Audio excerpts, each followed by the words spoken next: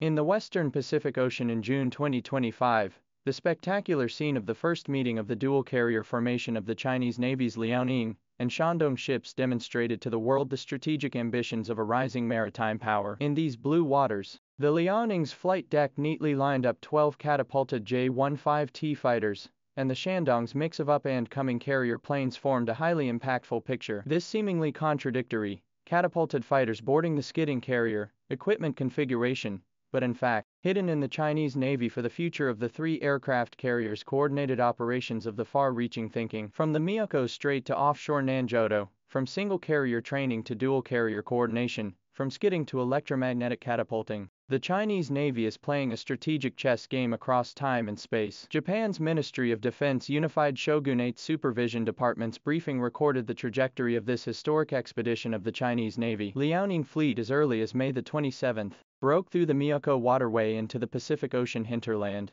continued to the southeast direction. Shandong fleet on June the 14th appeared in the Okinawa southeast of about 550 kilometers of the sea, and the Liaoning ship to form a strategic echo. It is worth noting that the Liaoning's trajectory extends to offshore Nanjodo Island, only 1,800 kilometers away from Tokyo, which is the first time that a Chinese carrier battle group has approached the eastern region of the so-called second island chain, creating a new record for the distance of the strategic outreach. Military expert Wang Yunfei pointed out that the western Pacific waters east of Taiwan Island is the core concern of China's maritime power. Dual-carrier coordinated exercises in the region is no coincidence, but to deal with the future of the complex threat environment of the mandatory course. In the logic of modern naval warfare, a single aircraft carrier has significant vulnerability, and it is very easy to fall into the predicament of fighting alone. Only dual-carrier or even three-carrier formation, in order to build a reliable deterrent force and flexible combat system. Carefully observe the official release of training images.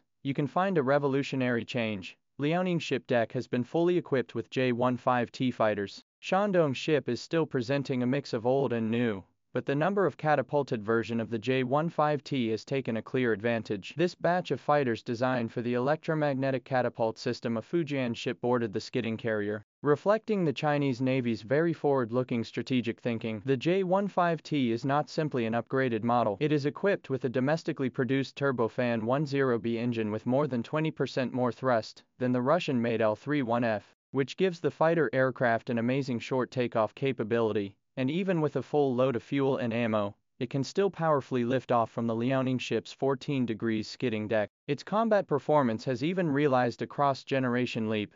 The gallium nitride active, phased array radar has increased its detection range by 40% in complex electromagnetic environments, and together with the Thunderbolt 15 long-range air-to-air missiles, with a range of more than 200 kilometers, and the Thunderbolt 10 high-mobility combat missiles, it constitutes an all-area strike chain that covers the area of over-the-horizon to close-range combat. This catapult fighters boarding the skidding carrier configuration on the surface seems contradictory, but in fact is the Chinese Navy to open the bottleneck of the future of multi-carrier coordinated operation of the key drop. As China's first electromagnetic catapult carrier, Fujian ship has completed 8 sea trials, its electromagnetic catapult system testing into the final sprint stage. However, the combat power of a carrier lies not only in the ship itself, but also in the pilots who are good at operation and the ground crew, who are familiar with maintenance. By deploying the J-15T in advance on an active carrier, the Chinese Navy has realized a seamless transition from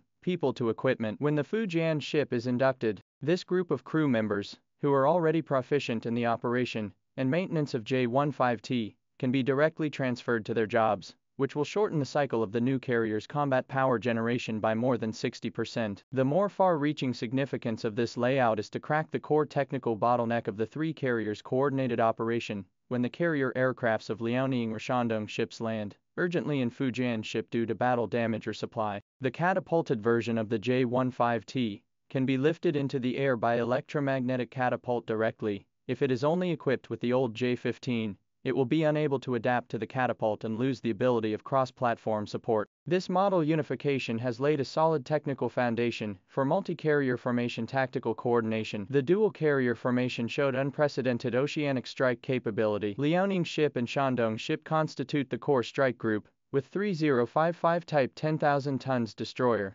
5052D Type destroyer, and many elite frigates, integrated supply ships, the total tonnage exceeded 400,000 tons, the number of Patat tube more than 1,000. Such a large fleet breaks through the first island chain in the Japanese self-defense forces ships and aircraft under full surveillance, but still completed a high-intensity carrier aircraft takeoff and landing, night flights, multi-ship formation resupply and other combat-oriented subject drills. Military expert Zhang Zufeng analyzed that the double aircraft carriers can not only open the distance to respond to each other, build a deep denial line of defense, but also can quickly focus on the implementation of joint strikes to play a 1+0 greater than TWO combat effectiveness. J-15T full deployment of the two carriers to make a significant increase in combat power.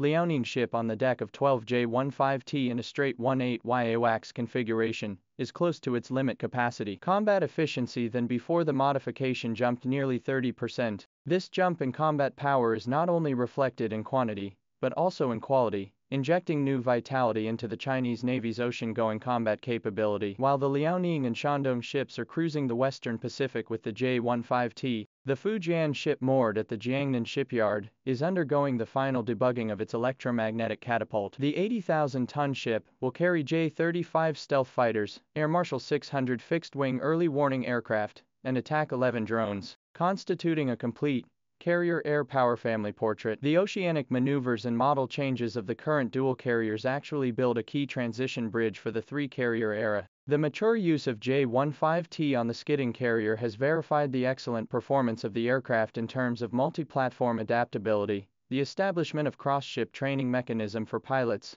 Fujian ship reserves of combat power. Dual carrier synergy experience is directly converted into the future of the three-carrier combat order advantage. Foreign media keenly observed that the Liaoning fleet formation appeared in the waters of the second island chain, signaling that China's aircraft carriers will become the norm in the future to enter the Guam and even Hawaii neighborhood. When the roar of the J-15T's engine resonates with the Fujian ship's electromagnetic catapult track, the power pattern in the Western Pacific is ushering in a silent but profound change. As the last J-15Ts to take off from the Liaoning's flight deck were hidden in the clouds, Shandong's mixed fleet was skimming the rough waves east of Okinotori Reef. The trajectory of these catapult fighters taking off from the skid deck has long exceeded the geographical significance of the Miyako waterway, pointing to a broader deep blue coordinate. There, the Fujian ship's electromagnetic catapult has completed the final debugging, waiting with them to weave the Chinese Navy's three-aircraft carrier era. The J-15T taking off from the skid is not only a tactical breakthrough, but also a preview of the strategic upgrade. The Chinese Navy has taken the unification of equipment and the advancement of training as the pivot point, prying the door of future multi-carrier cooperation. When the steel bodies of the three aircraft carriers finally converge in the depths of the Pacific Ocean, the deep-sea coordinates of China's maritime power will redefine the power pattern of this ocean, contributing China's wisdom and China's power to the maintenance of regional peace and stability.